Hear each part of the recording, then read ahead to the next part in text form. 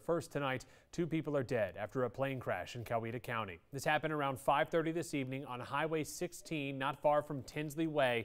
This is just outside of downtown Sonoy. That is where we find our Chanu Her. He is live where the road where that accident happened has now reopened. Chanu? Yeah, Ryan, most of those crews have left now, but tonight there is still a sheriff's deputy sitting here at the site where this deadly crash happened. Officials did have most of Highway 16 here in Sonoy shut down for several hours. Tonight, the FAA is investigating this crash. We had just got done with some orders. It was a typical night of work for Desiree Walker and her mother at the Wings on Wheels food truck in Sonoy. We heard the plane fly across. I mean, the trailer always shakes when they fly across because it's a plane.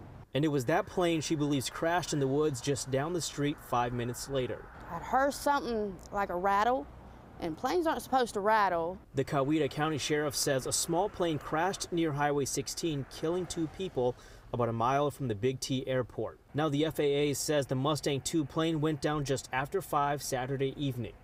Walker says police and fire rushed to the scene. Coming from Peachtree City Way, some coming from Harrelson Gay area, downtown Sonoy itself.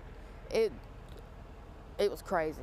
Once first responders arrived, Highway 16 was shut down for a few hours near Tinsley Way. But even when the highway reopened, it wasn't the same for Walker. I feel horrible for the families because nobody wants to go through that, and especially right after the holiday. Now tonight, the NTSB is investigating the cause of this crash. The Coweta Sheriff's Office tells me they're hoping to have an update by tomorrow morning. Ryan? Of course, we'll keep following this story. Chanu Her reporting live for us in Coweta County. Thank you, Chanu.